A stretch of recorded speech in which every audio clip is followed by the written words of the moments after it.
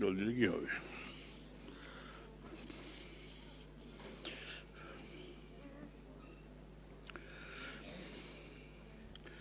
আর স্বামী প্রমেয়ানন্দজি, স্বামী নির্বেদানন্দজি, স্বামী সন্তোষানন্দজি, স্বামী বিশোকানন্দজি এবং স্বামী ধ্যানাত্মানন্দজি স্মারক বক্তৃতা।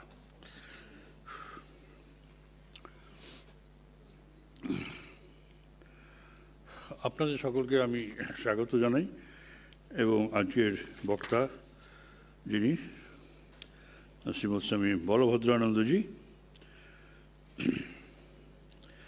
সহকারী সাধারণ সম্পাদক শ্রীরামকৃষ্ণ মঠ, রামকৃষ্ণ মিশন, বেলুর মঠ। তিনি আজ আমাদের নির্ধারিত বক্তা এবং তার বক্তৃতার বিষয় শ্রীরামকৃষ্ণের কালী ও স্বামীজি।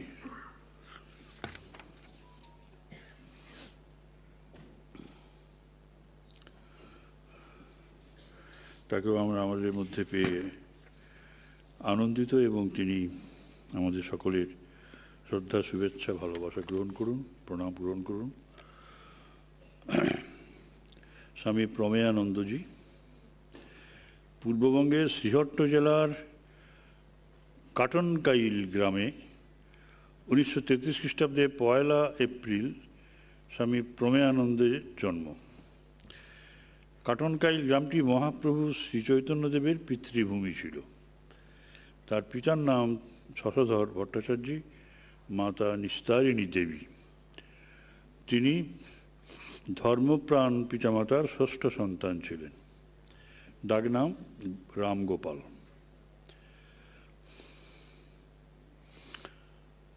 (1949 খ্রিস্টাব্দে গৃহহীন হয়ে পূর্ব পাকিস্তান থেকে করিমগঞ্জে পরিবার সহ আসেন শশধর বাবু। 1951 খ্রিস্টাব্দে রামগোপাল করিমগঞ্জ মিশনে যোগদান করেন। শিলং মিশনে তার জীবনের নূতন এক অধ্যায়ের শুরু। তৎকালীন অধ্যক্ষ প্রেসিডেন্ট শ্রীমৎ স্বামী শঙ্করানন্দজির কাছে শিলংয়ে রামগোপালের মন্ত্র দীক্ষা হয়। স্বীয় গুরুর কাছেই 1957 খ্রিস্টাব্দে ব্রহ্মচর্য দীক্ষা হয়। নাম ব্রহ্মচারী প্রেমেশ চৈতন্য। ব্রহ্মচারী হিসাবে সব রকম কাজের সঙ্গে যুক্ত হবার সুযোগ পান। ঠাকুরের নিত্য পূজা, চাঁদা সংগ্রহ, রান্নাবান্না, ছাত্রাবাস দেখাশোনা ইত্যাদি কর্ম আন্তরিকতার সঙ্গে করতে থাকেন। 1961 খ্রিস্টাব্দে স্বামী শঙ্করানন্দজি মহারাজের কাছে সন্ন্যাস দীক্ষা লাভ করেন। পরবর্তী কয়েক বছর তিনি মিশন অফিসে সন্ন্যাসী কর্মীরূপে কাজ করেন। 1966 খ্রিস্টাব্দে দশম অধ্যক্ষ শ্রীমৎ স্বামী বীরেশ্বরানন্দজি প্রভু মহারাজের একান্ত সচিব হিসাবে প্রমেয়ানন্দজি নিযুক্ত ছিলেন। তার উপরে প্রভু মহারাজের ছিল অগাধ আস্থা। 19 বছরের বেশি স্বামী বীরেশ্বরানন্দজির কর্মসচিব থাকাকালে কখনো তাকে অনুপস্থিত থাকতে বা ছুটি নিতে দেখা যায়নি। 1985 খ্রিস্টাব্দের 13 মার্চ সংঘাধ্যক্ষ শ্রীমৎ স্বামী বীরেশ্বরানন্দজির মহাপ্রয়াণের পর তিনি উদ্বোধন পত্রিকার সংযুক্ত সম্পাদক হন। নভেম্বর 1985 থেকে 87 পর্যন্ত তিনি উদ্বোধন পত্রিকার সংযুক্ত সম্পাদক ছিলেন। 1887 খ্রিস্টাব্দে এপ্রিল মাসে তিনি মঠের অছি ও রামকৃষ্ণ মিশন পরিচালন পর্ষদের সদস্য নির্বাচিত হন। এই বছরই সেপ্টেম্বর মাসে বেলুর মঠে এসে তিনি ম্যানেজারের পদ গ্রহণ করেন। 1997 খ্রিস্টাব্দে মার্চ মাসে তিনি মঠ মিশনের কোষাধ্যক্ষের দায়িত্ব পালন করেন। এই সময়ে তিনি Russia, America, Canada, Mauritius, Brazil, Argentina, Uruguay এই সমস্ত দেশ সফর করেন। 1909 খ্রিস্টাব্দে 27 ফেব্রুয়ারি শ্রীরামকৃষ্ণের পূর্ণ আবির্ভাব তিথিতে স্বামী প্রমেয়ানন্দজি মহারাজ রামকৃষ্ণ মঠ ও মিশন রামকৃষ্ণ মিশনের সহাধ্যক্ষ পদে আসীন হন। 2011 খ্রিস্টাব্দের 20 অক্টোবর সকাল 8:25 তিনি রামকৃষ্ণ লোকে যাত্রা করেন। স্বামী প্রমেয়ানন্দ স্মারক বক্তৃতা স্বর্গীয় রেণুকা সরকার এবং ডক্টর মাধুরী সরকারের অর্থানুকূল্যে আয়োজিত। স্বামী নির্বেদানন্দজি অনাদি মহারাজ নামে পরিচিত রাজা মহারাজের শিষ্য ছিলেন ব্রহ্মানন্দজির। অনেক কঠিন পরিস্থিতির মধ্য দিয়ে এবং অভূতপূর্ব ত্যাগ স্বীকারের মধ্য দিয়ে তিনি ক্যালকাটা স্টুডেন্টস হোম প্রতিষ্ঠা করেন, রামকৃষ্ণ মিশন স্টুডেন্টস হোম, প্রাচীন গুরুকুল প্রথার অনুসরণে। পরবর্তীকালে 1916 খ্রিস্টাব্দে বেলঘড়িয়ায় স্থানান্তরিত হয়।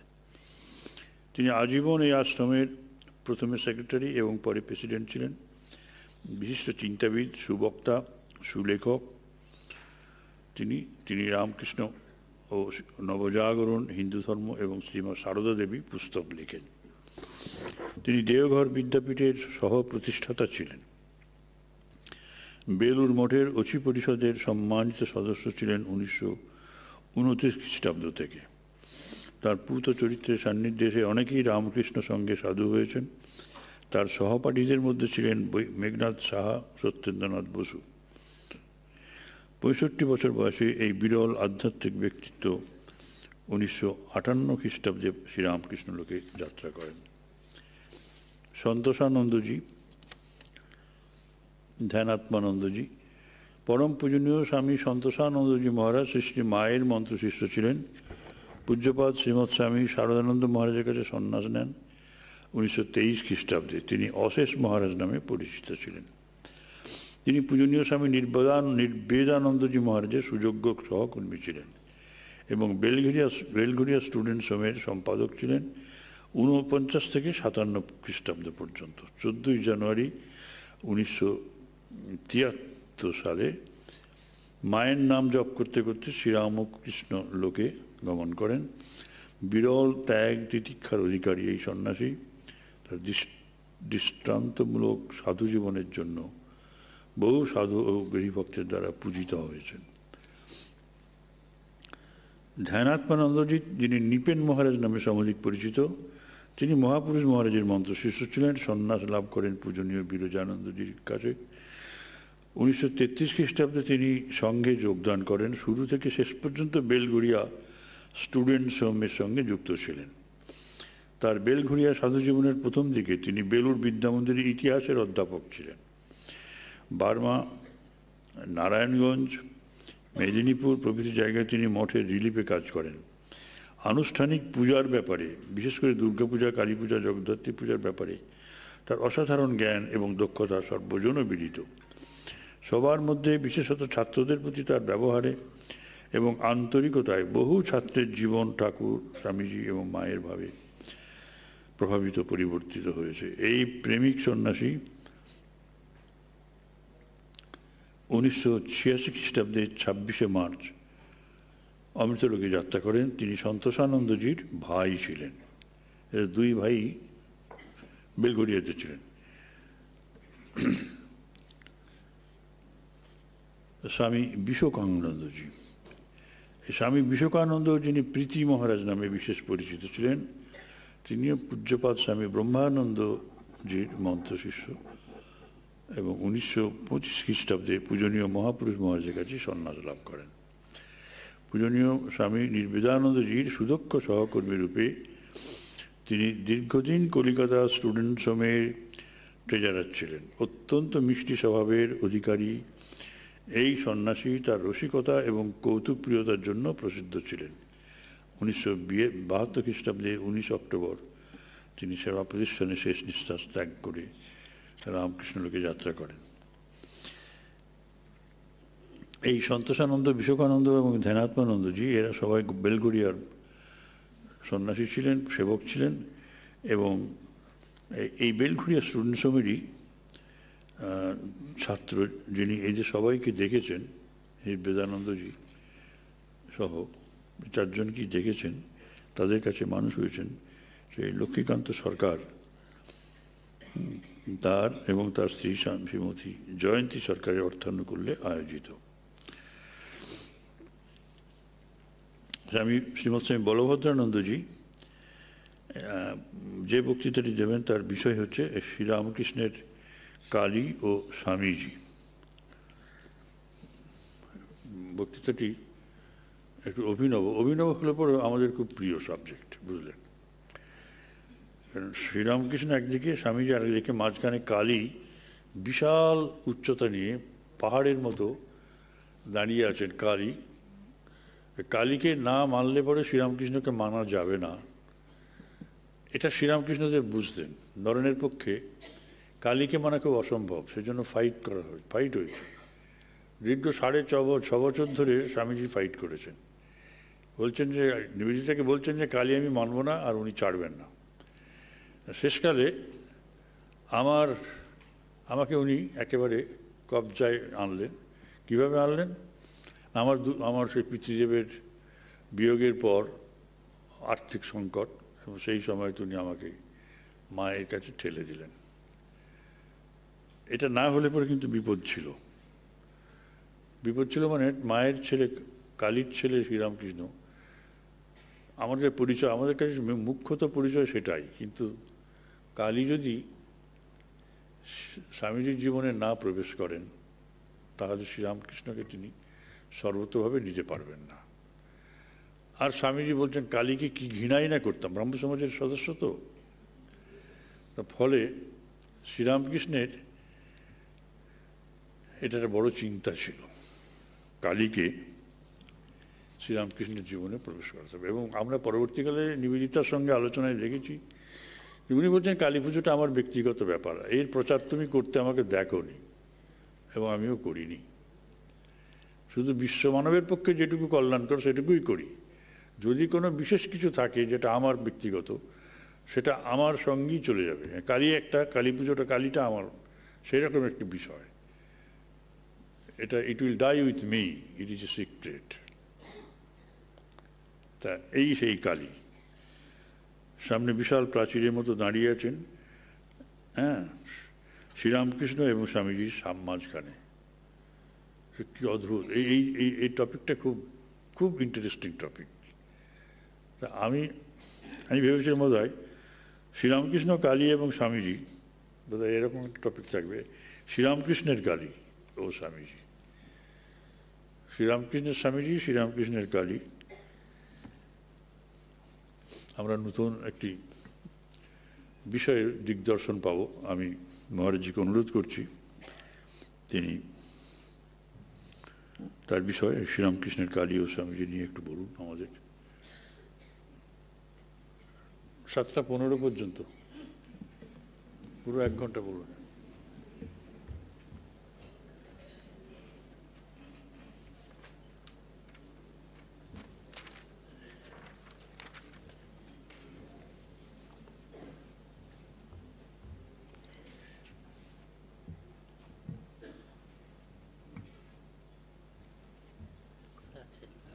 আমারটা খোলা আছে, ওইটা নিয়ে এসো, আরেকটা নাম দরকার নেই।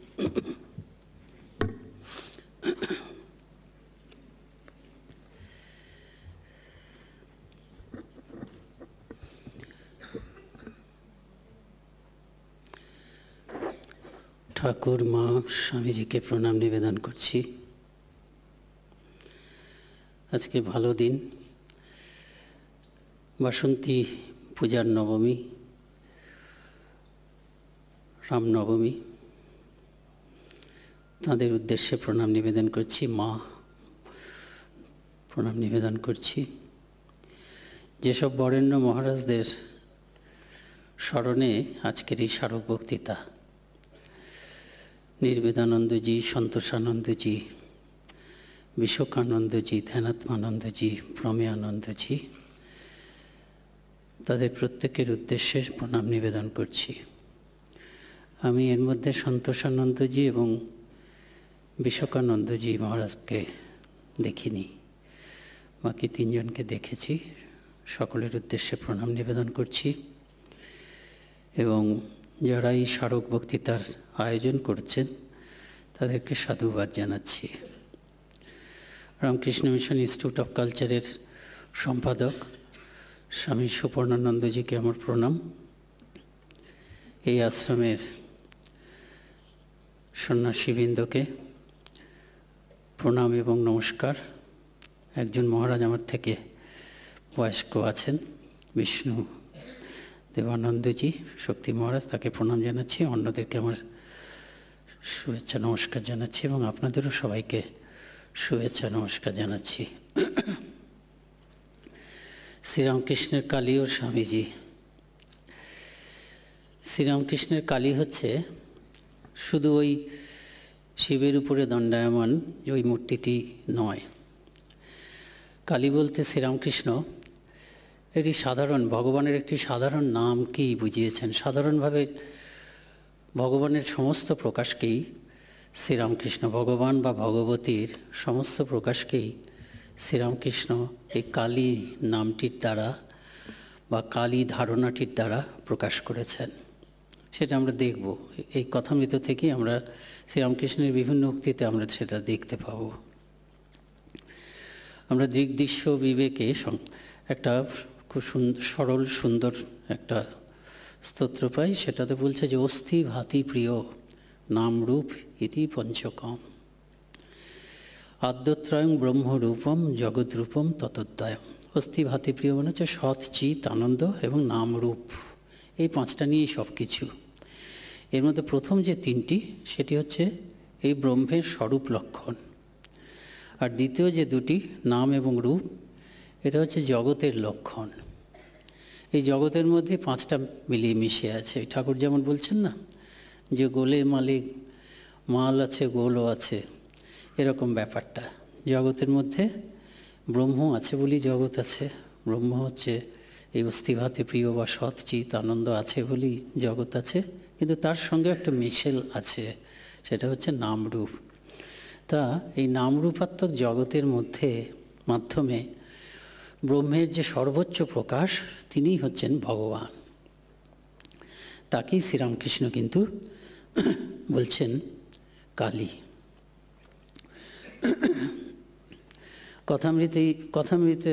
কথামৃতে আছে ঠাকুর যখন শ্যামপুকুর বাটিতে আছেন গলরোগ,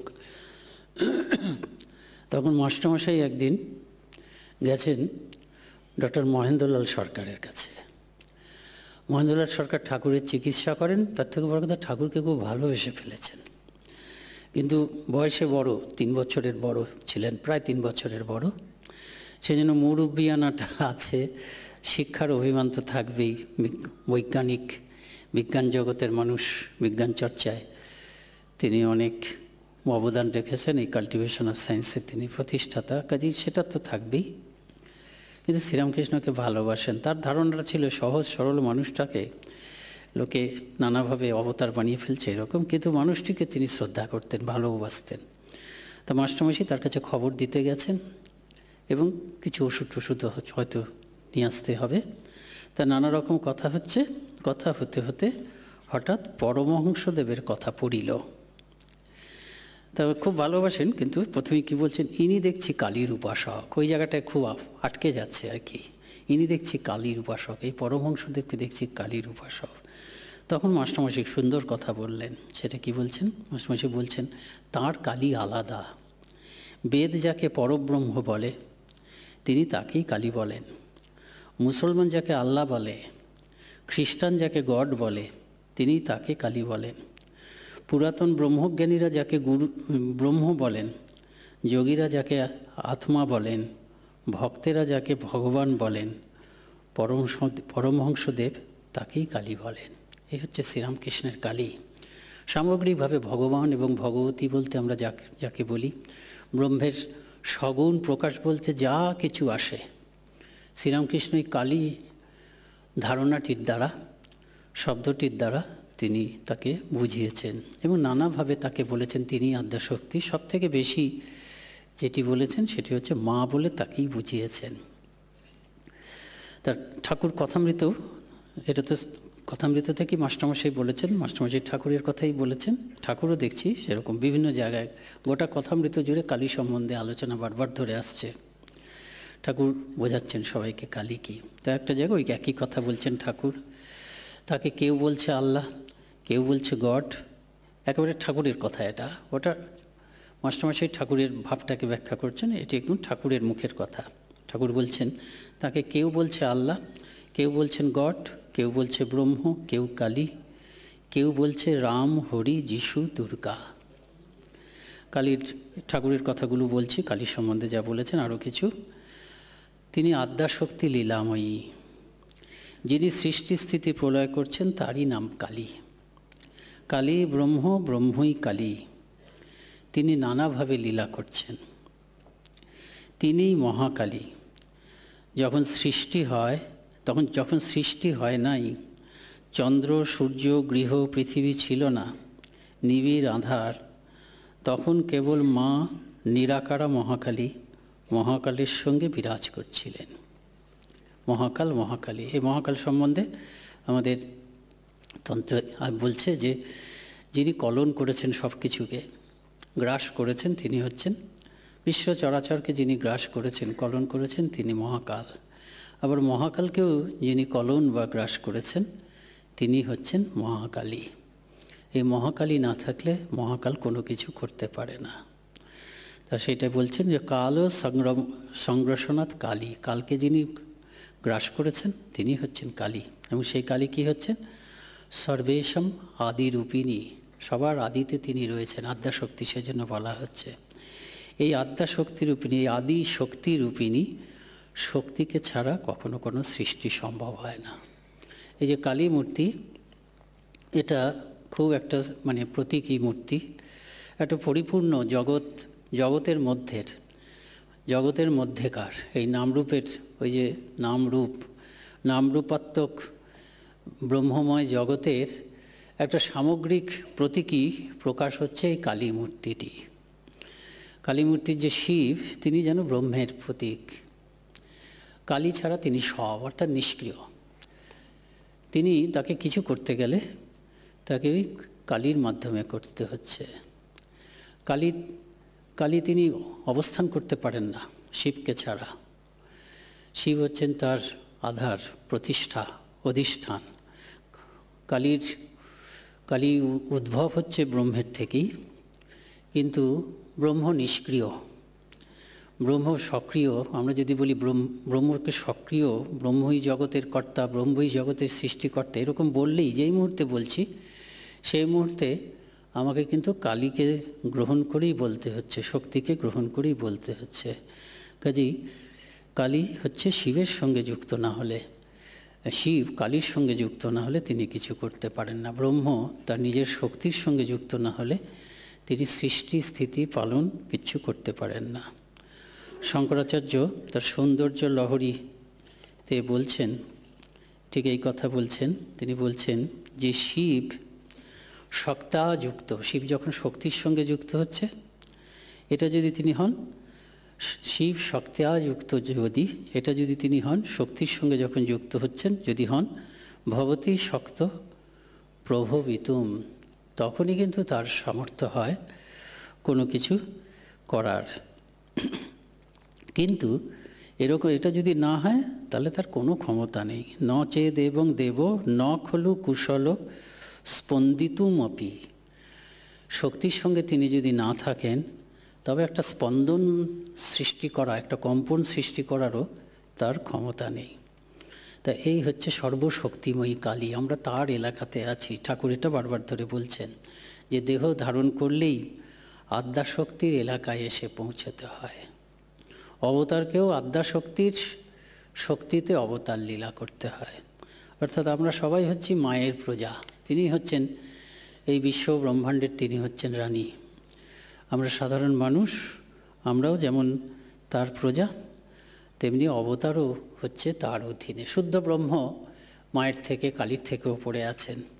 কিন্তু যখন শুদ্ধ ব্রহ্ম আমাদের এই নামরূপের জগতের মধ্যে যারা আছি, তাদের জন্যই তো এসব কিছু, তাদের জন্যই ভগবান, তাদের জন্যই অবতার। তারা না থাকলে, নামরূপের জগতে যদি আমরা না থাকি, তাহলে ভগবানের প্রয়োজন নেই, গুরুর প্রয়োজন নেই, কিচ্ছু প্রয়োজন নেই, মুক্তিরও প্রয়োজন নেই। স্বামীজিকে বলেছিল একজন, আমাদের মাস্টারমশাই বলছিলেন, বর্ণকে বলছে, তুমি যে সব সেবা টেবার করছো, এগুলো তো সব মায়ার জগতের ব্যাপার, এগুলো করে কি হবে? সঙ্গে সঙ্গে স্বামীজি উত্তর দিলেন, মুক্তিটাও তো মায়ার ব্যাপার, আত্মা তো নিত্য মুক্ত। সত্যি সত্যি যে কোনো আমার ধর্ম প্রচেষ্টা যা কিছু, তাও সব কিছু কিন্তু আমি মেনে নিচ্ছি, এই জগৎটাকে মেনে নিয়েছি বলেই। আমার তো বন্ধন নেই, আসলে তো আমি বন্ধন নয়। সেজন্য ঠাকুর সেই কথাটা বলছেন যে আমাদের বন্ধন, মুক্তি লাভের ইচ্ছা সব হচ্ছে মায়ের ইচ্ছায়। তো ঠাকুরও ঠিক ওই কথাটা বলছেন যে মায়ের এলাকাতে আমাদের এই মা মানে কালী। আমরা যা কিছু দেখছি, চিন্তা করছি, সবই সেই আদ্যাশক্তি, সেই চিৎ শক্তির ঐশ্বর্য। চিৎ শক্তি মানে ব্রহ্মশক্তির ঐশ্বর্য। যিনি ব্রহ্ম তিনিই শক্তি। ঠাকুর বারবারের কথাটা বলেছেন, কথামৃত জুড়ে আছে। অগ্নি আর তার দাহিকা শক্তিকে যেমন অচ্ছেদ্য আমরা ভাবতে পারি না, সূর্য এবং সূর্যের কিরণকে যেমন অচ্ছেদ্য ভাবতে পারি না, তেমনি ব্রহ্ম আর ব্রহ্মশক্তি, চৈতন্য ঘন ব্রহ্ম এবং চিৎ শক্তি, এটির মধ্যে কোনো তফাৎ নেই। যে আমরা যা কিছু দেখছি, চিন্তা করছি, সবই সেই আদ্যাশক্তির, সেই চিৎশক্তির ঐশ্বর্য। সৃষ্টি, পালন, সংহার, জীবজগৎ, আবার ধ্যান, ধ্যাতা, ভক্তি, প্রেম, সব তার ঐশ্বর্য। যা কিছু আমরা করছি সব হচ্ছে তার ঐশ্বর্য। সেই জন্য মায়ের উপর নির্ভর করতে হয়। ঠাকুর সবসময় আমাদের চণ্ডীতে আছে, সা বৈ প্রসন্না ভবি মুক্তি হেতু। আমরা জানি বেলুর মঠে পুজো হচ্ছে, মায়ের পুজো হচ্ছে, শ্রী মাও আছেন। মা সবাইকে বোঝানোর জন্য রাজা মহারাজের কাছে খবর পাঠালেন, যাচ্ছে রাখালকে জিজ্ঞেস করো তো শক্তির পুজো করতে হয় কেন। তখন রাজা মহারাজ ঠিক সেই কথাটি বললেন যে মায়ের হাতে যে ব্রহ্মজ্ঞানের চাবিকাঠি, মা যদি দৌড় খুলে না দেবে তবে কি করে হবে। কারণ আমরা স্বেচ্ছায় নয়, আমরা বাধ্য, মাকে না মেনে পারি না, কেন মায়ের জগতেই আমরা আছি। তো সেই জন্য ঠাকুর এত করে সবাইকে মাকে ডাকতে বলছেন। মহাপুরুষ মহারাজের কাছে একজন চিঠি লিখেছে, ধ্যান জপ হয় না। তা মহাপুরুষ মহারাজ চিঠিতে লিখছেন যে আমি ঠাকুরকে বলেছিলাম যে সকলেরই আধ্যাত্মিক জীবনের তো সমস্যা থাকে, ঠাকুরকে বলেছিলাম ধ্যানটা যাতে ভালো করে হয়। ঠাকুর বললেন যে আরে মাকে বল, এই জগৎ মানে মায়ের জগৎ, মনটাও মায়ের, সব কিছু মায়ের, কাজে মাকে বলতে হবে। নিজে চেষ্টা করব, কিন্তু মায়ের কৃপা না হলে কিছু সম্ভব নয়। শ্রী মায়ের কাছে একটি ব্রহ্মচারী বোধ হয় একটি যুবক বলছে, সে শুদ্ধ আধার, সেজন্য বলছে যে আমার মনে কখনো কোনো বিরূপ চিন্তা আসে না। মা চমকে উঠেছেন, বাবা ওটা বলতে নেই। কেন এরকম মা চমকে উঠেছেন? যে মা জানেন যে মহামায়া কৃপা করে তাকিয়ে আছেন বলে আমার মন এত শুদ্ধ হয়ে আছে। তোতাপুরি এই কালী মানবেন, ঠাকুরের সংস্পর্শে এসে অনেকে কালী মেনেছেন, তার মধ্যে স্বামীজির কালী মানাটা খুব গুরুত্বপূর্ণ।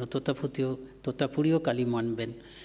কালী মানার পরে শারদানন্দজি মহারাজ লীলা প্রসঙ্গে যে ব্যাখ্যাগুলো করেছেন তাতে বলছেন যে তোতা এতদিন বুঝতে পারিনি তোরা কেন কালী মানে না।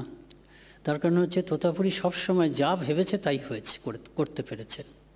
আমাদের কি হয়, আমরা অনেক কিছু সংকল্প করি, এটা হচ্ছে জগতের ধর্ম, মনের ধর্ম, যে আমরা অনেক কিছু সংকল্প করি কিন্তু পথে অনেক বাধাবিঘ্ন আসে। অনেক সময় মনে যতটা সংকল্প করেছি ততটা যেন এগোতে পারলাম না, মাঝে মাঝে একটু পিছিয়ে গেলাম। তখন আমরা মায়ের কাছে প্রার্থনা করি, ভগবানের কাছে প্রার্থনা করি, ভগবানের উপর নির্ভরতাটা একটা আসে, ব্যাকুলভাবে প্রার্থনা করি, তারপর দেখি আবার এগোতে পারছি। সেই জন্য আমাদের একটা ভগবানের বিশ্বাস। কিন্তু তোতাপুরি অদ্বৈতবাদী, তার জীবনে কখনো এরকম কিছু হয়নি। তিনি সবসময় সরল রেখায় এগিয়ে গেছেন। এই সরল রেখায় এগিয়ে গেছেন, গিয়ে তিনি নির্বিকল্প সমাধি লাভ করেছেন বলে তিনি কখনো ভাবেননি যে আমার স্বাধীন চেষ্টা এবং ইচ্ছা ছাড়া আর কারো কোনো কিছুর প্রতি নির্ভর করার প্রয়োজন আছে। কিন্তু ভগবান যখন অবতার হয়ে আসেন, তিনি আসেন যে ওই যে আছে না, সাধুদের পরিত্রাণ করার জন্য এবং দুষ্কৃতিকারীদের বিনাশ করার জন্য। এটুকু সহজ কথা, কিন্তু সাধু বা ভক্ত বা আধ্যাত্ম পিপাসু মানুষের সমস্ত অপূর্ণতাটাকে দূর করে দেন।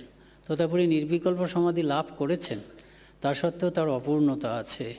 সেই অপূর্ণতা যেসব গুরুরা ঠাকুরের কাছে এসছেন, ঠাকুর গ্রহণ করেছেন, অবতার যখন আসেন মানবীয় ধারা অবলম্বন করে তাকে চলতে হয়। কাজেই তিনিও শিক্ষা গ্রহণ করেছেন, যেন শিক্ষা গ্রহণ করেছেন এবং নিজের উপরে অভিনয় নয়, অবতার এইভাবেই আসে, নিজের উপরে অপূর্ণতা সৃষ্টি করেন। শারদানন্দজি ব্যাখ্যা করেছেন, তিনি সত্যি সত্যি একটা আরোপিত অপূর্ণতার জন্য তিনি সাধকের মতন আচরণ করেন, তাই তার গুরুর দরকার হয়, তিনি এগিয়ে চলেন। তা যাই হোক, তোতাপুরীকে তিনি পরিপূর্ণ করলেন। তা শারদানন্দজি বলছেন যে তোতাপুরী বুঝতে পারেনি যে মাকে যখন দর্শন করলেন, এই মাই কৃপা করে যে কোনো কারণেই হোক, মাই কৃপা করে সব সময় তার রাস্তাটা পরিষ্কার করে দিয়েছেন।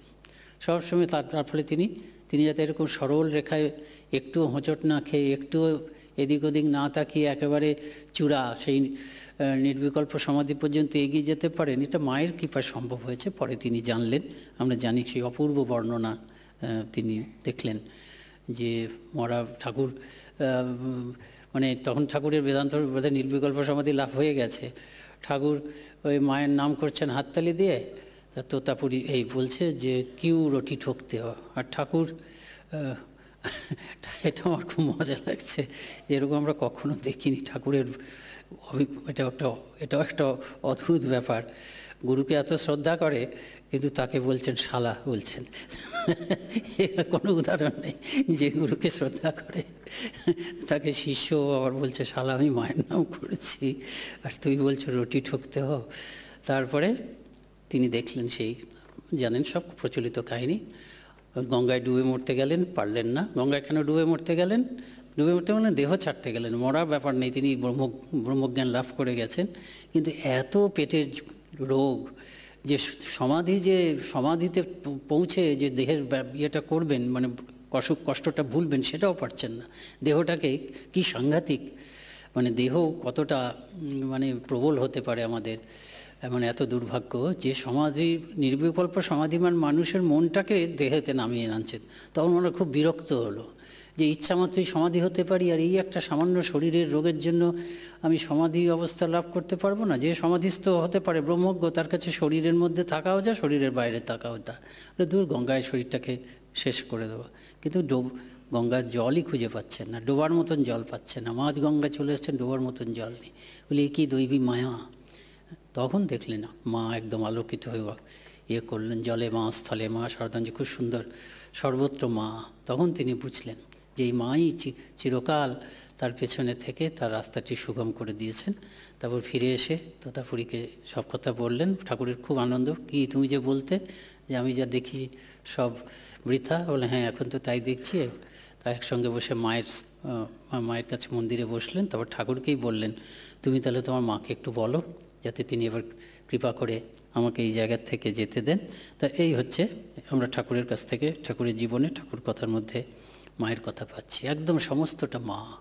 ঠাকুর সারা জীবন মা মা করেছেন, এই জন্য আমাদের সকলেরই করা উচিত। মায়ের রাজ্যে আমরা আছি, তাকে না মেনে কোনো উপায় নেই, তাকেই অবলম্বন করে আমাদের এগোতে হবে। ঠাকুর বলেছেন, তা ঠাকুর তো এরকম কথার মধ্যে অনেকবার বলছেন। তা ঠাকুর সেবার বিজয় কৃষ্ণ গোস্বামী উপস্থিত আছেন, তার সামনে তিনি এই কথাটা বলেছেন যে যিনি ব্রহ্ম তিনিই আদ্যাশক্তি। তখন বিজয় কৃষ্ণ গোস্বামী জিজ্ঞেস করছেন যে ওই ব্রহ্মজ্ঞান কিভাবে হতে পারে? ঠাকুর সহজ সরলভাবে উত্তর দিচ্ছেন কি, যে ব্যাকুল হৃদয়ে তাকে প্রার্থনা করো আর কাঁদো, এই রূপে চিত্তশুদ্ধি হয়ে যাবে। নির্মল জলে সূর্যের প্রতিবিম্ব দেখতে পাবে। ভক্তের আমিরূপ আশ্রিতে সেই সগুণ ব্রহ্ম আদ্যাশক্তিকে দর্শন করতে পারবে।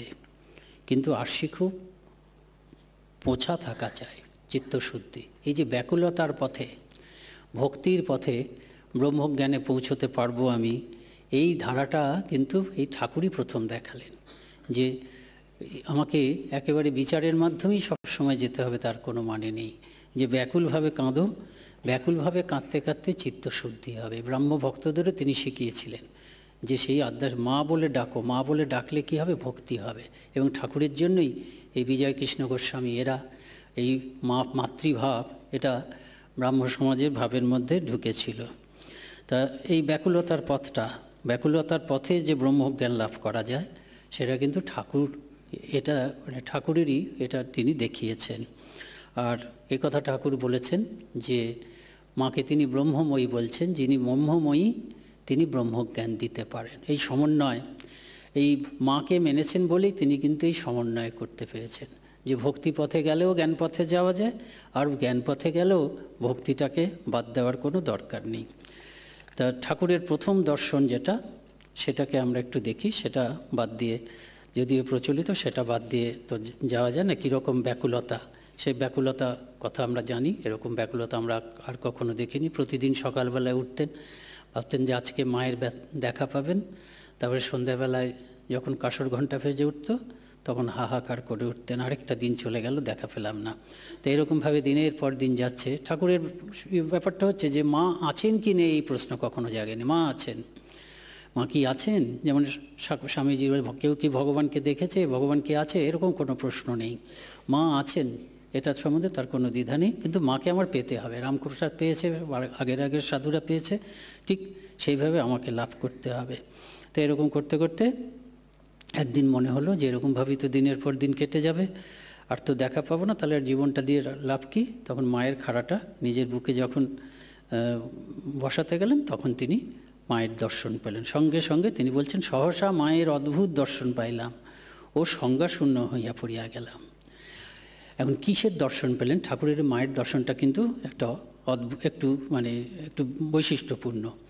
কি দেখলেন তিনি সেটা পরে বলেছেন। প্রথমে বলেছিলেন এরকম যে মায়ের অদ্ভুত দর্শন পেলাম এবং সংজ্ঞাশূন্য। কিন্তু দর্শনটা কি সেটা লীলা প্রসঙ্গে আছে, যে তিনি দেখলেন যে ঘর দ্বার মন্দির সব যেন কোথায় লুপ্ত হলো, কোথাও যেন আর কিছুই নাই। আর দেখিতেছি কি এক অসীম অনন্ত চেতন জ্যোতি সমুদ্র, যেদিকে যতদূর দেখি চারিদিক হইতে তার উজ্জ্বল উর্মিমালা তর্জন গর্জন করিয়া গ্রাস করিবার জন্য মহাবেগে অগ্রসর হইতেছে। দেখিতে দেখিতে উহারা আমার উপর নিপতিত হইল এবং আমাকে এককালে কোথায় তলাইয়া দিল। হাঁপাইয়া হাবুডুবু খাইয়া সংজ্ঞাহীন হইয়া পড়িলাম। কোনো জায়গায় কিন্তু মায়ের রূপের কথা নেই। এখানে তিনি জ্যোতি সমুদ্র দেখছেন, অর্থাৎ নিরাকার মাতৃমূর্তি তিনি প্রথম দেখেছিলেন। নিরাকার যদি মাতৃমূর্তি বলতে হয়, মা তাকে নিরাকার চৈতন্য স্বরূপেই দেখা দিয়েছিল। ঠাকুর বলছেন এর মধ্যেই রয়েছে খালি সাকার আকার নিরাকারা। তিনি সাকারও হতে পারে, নিরাকারও হতে পারে। তো প্রথম যে দর্শন সেটা কিন্তু দেখা যাচ্ছে যে তিনি চৈতন্য স্বরূপ, এটি একটা জ্যোতি, চৈতন্য স্বরূপ একটা সত্তাকে তিনি দর্শন করেছেন। তার অনুভব হচ্ছে ইনিই মা কালী। সেজন্য শারদানন্দজি প্রশ্ন করছেন যে ঠাকুর কি, এটা তো জ্যোতি সমুদ্রের কথা বলছেন, কিন্তু ওই বড়া ভয় করা চৈতন্য ঘন, বড়া ভয় করা বলছেন না, চৈতন্য ঘন জগন্মাতার দর্শন কি ঠাকুর পেয়েছিলেন? বলছেন সম্ভবত পাইয়াছিলেন। কারণ ঠাকুরের যখন ওই বাহ্যজ্ঞান একটু কমলো, দুদিন ওরকম অবস্থায় পড়েছিলেন ওই প্রথম দর্শনের পর, তখন দেখা যাচ্ছে যে মা মা মা মা করছেন। এই যে ঠাকুরের এই প্রথম দর্শন, এটি হচ্ছে এই ক্রমশ অদ্বৈতানুভূতির থেকে ধীরে ধীরে ক্রমে ক্রমে ওই দ্বৈতভূমিতে অবরোহণের এটা একটা দৃষ্টান্ত। রোমারোলা বলছেন, তার যে ঠাকুরের জীবনী আছে সেখানে রোমারোলি বলছেন যে সম্ভবত চৈতন্যকেই ঠাকুর মা বলেছিলেন। চৈতন্যকে ঠাকুর মা তো বলেইছেন, সব কিছুই মা, ব্রহ্ম মা, ব্রহ্মশক্তি মা, মা হচ্ছেন ব্রহ্মশক্তি ব্রহ্মময়ী, কাজেই মা। চৈতন্যকেই ঠাকুর প্রথম দর্শনটা হচ্ছে এরকম যে নিরাকার মা কালীকে যেন দেখলেন। এবং কালীকে আমরা দীর্ঘদিন কিন্তু আমরা নিরাকার কালী বলেই, নিরাকার সগুণ মা বলেই কিন্তু আমরা দীর্ঘদিন ধরে পুজো করে এসেছি। আমরা যারা কালী ভক্ত, কারণ আমরা জানি যে কালী প্রতিমা কেমন হবে সেটার ধারণাটা আমরা খুব বেশি বছর ধরে পাইনি। কৃষ্ণানন্দ আগমবাগীশ তিনি এই কালীর প্রতিমার যে মুখটা আমরা এখন পূজা করি সেই ধারণাটা দিয়েছেন, সেটা চৈতন্যদেবের কাছাকাছি সমসাময়িক তিনি ছিলেন। তার মানে 500 বছর, 500-550 বছর হলো সেটা এসছে। তো ঠাকুরের যে দর্শনটা হলো ওই রকম দর্শন হলো। এটা জ্যোতি সমুদ্র, নিরাকার আদ্যাশক্তির একটা অনুভব তার হলো। কিন্তু এই দর্শনটা যখন চলে গেল তখন ঠাকুর কিন্তু একেবারে আবার ব্যাকুল হয়ে উঠলেন, যাতে অনুক্ষণ যাতে মায়ের দর্শন পান, সেই জন্য তিনি একেবারে ব্যাকুল হয়ে উঠলেন। তখন তিনি কী করতেন, তিনি নিজেই বলছেন যে মা আমায় কৃপা করে দেখা দে, এরকম বলতেন। বলে মাটিতে লুটাইয়া পড়িতাম এবং চারপাশে লোকের অবাক হয়ে দাঁড়িয়ে যেত এবং তাদেরকে সব ছায়ার মতন মনে হতো। তারা কি ভাবছে আমাকে, এসব কথাও আমার মনে হতো না, একটুও সংকোচ হতো না। এরকমভাবে ব্যাকুল হয়ে কাঁদতাম যে অনুক্ষণ সবসময় যেন মা আমাকে দেখা দেন। এবং তার ফলে কী হতো, মা দেখা দিতেন এবং তিনি দেখতেন যে বড়া ভয়া করা চিন্ময়ী মূর্তি তার সামনে উপস্থিত আছে। ওই মূর্তি হাসিতেছে, কথা কহিতেছে, অশেষ প্রকারের সান্ত্বনা ও শিক্ষা দিতেছে। এরপরে আমরা দেখেছি মায়ের ছেলের কি অদ্ভুত লীলা, সেসব কাহিনী আমরা জানি। যে ঠাকুর দাঁড়িয়ে আছেন, নিজে আগে গ্রহণ করবেন, মাকে নিবেদন করছেন, মায়ের কথা যেন তিনি শুনতে পাচ্ছেন। ও আগে আমি খাবো বলে নিজে আগে খেলেন, তারপরে মাকে দিলেন। তারপরে এরকম দেখেছেন যে সত্যি সত্যি মায়ের নিঃশ্বাস পড়ছে, তুলো ধরে দেখেছেন যে তুলোটাও নড়ছে। দাঁড়িয়ে আছেন, হঠাৎ ঝমঝম শব্দ পেলেন যে মা, ঝমঝম শব্দ, পায়ে গয়না আছে, নুপুর আছে, কি পাইজর আছে বোধহয় বলছেন, হ্যাঁ, সেটা ঝমঝম শব্দ করতে করতে মা মন্দিরের ছাদে চলে গেলেন। ঠাকুর পেছন পেছন গেলেন, গিয়ে দেখলেন সত্যি সত্যি মা এলো চুলে দাঁড়িয়ে আছেন। এবার গঙ্গার দেখছেন, আরেকবার কলকাতা দেখছেন। এরকমভাবে মার ছেলে একেবারে অদ্ভুত দিব্যলীলা, এরকম আমরা আগে কখনো দেখিনি। আর সবথেকে বড় কথা হচ্ছে মায়ের উপরে সম্পূর্ণ শরণাগত, যে কোনো ব্যাপারে, সামান্য থেকে অসামান্য সমস্ত ব্যাপারে শরণাগত। মন্দিরটা বৃষ্টি টিষ্টি হয়েছে, পেছল হয়ে গেছে, ঠাকুর হামাগুড়ি দিয়ে হাঁটছেন, হামাগুড়ি দিয়ে উঠছেন, পাছে পড়ে যান। পড়ে যেতে যেতে কী বলছেন, মা পড়ে যাব না তো, পড়ে যাব না তো, পড়ে যাব না তো, পাছে পড়ে যান। এ একটা সামান্য ব্যাপার, সেটাতে যেমন মায়ের প্রতি শরণাগত। তারপর তোতাপুরি যখন এসেছেন যে তোমাকে আমি বেদান্ত শেখাবো, দেখেই বুঝেছেন এরকম আধার হয় না, তখন তিনি বলছেন আমি জানি না, মা জানে। এত বড় একটা ব্যাপার, এটা তো অত্যন্ত ইম্পর্ট্যান্ট ব্যাপার। এটাতে যেমন মায়ের প্রতি উপর নির্ভর, মাকে গিয়ে বললেন, মন্দিরে মাকে গিয়ে বললেন। তোতাপুরি ভাবলো যে, মনে মনে হাসলেন যে ভালোটা দেখলেন যে সরল, তো এত সরল আছে, এই সরলতাটা বেদান্তের অধিকারী হিসাবে কাজে লাগবে। তারপরে যখন বেদান্ত শিখবে, ব্রহ্মজ্ঞান লাভ করবে, তখন এইসব কুসংস্কার কেটে যাবে। কিন্তু সেটা তো হয়নি, আমরা জানলাম। তো এই দেখা যাচ্ছে যে এমন তিনি মায়ের উপরে নির্ভর। এবং এই একটার পর একটা ধর্মপথে যে সাধন করছেন ঠাকুর, সেখানেও কিন্তু তিনি এই কথা বলছেন যে যে কোনো পথে, ওই যে বললেন যে মাস্টারমশাই যেটা বললেন যে তার কালী হচ্ছে আলাদা, আল্লাহ গড সবই হচ্ছে তার কাছে সেই মা কালী। ঠাকুর নিজেও বললেন যে কেউ তাকে কালী বলে, কেউ তাকে আল্লাহ বলে, কেউ তাকে গড বলে। তো অন্য বিভিন্ন ধর্মপথে যখন সাধন করছেন, তখন ঠাকুর এরকম কথা বলছেন, ওরা তোকে কিভাবে ডাকে। সমস্ত ধর্মের মাধ্যমে তারা মাকেই চাচ্ছে। সেজন্য ঠাকুরের কালী তিনি হচ্ছেন একটা সাধারণ শব্দ, দেব দেবী নির্বিশেষে, এই ভগবান ভগবতী নির্বিশেষে, এই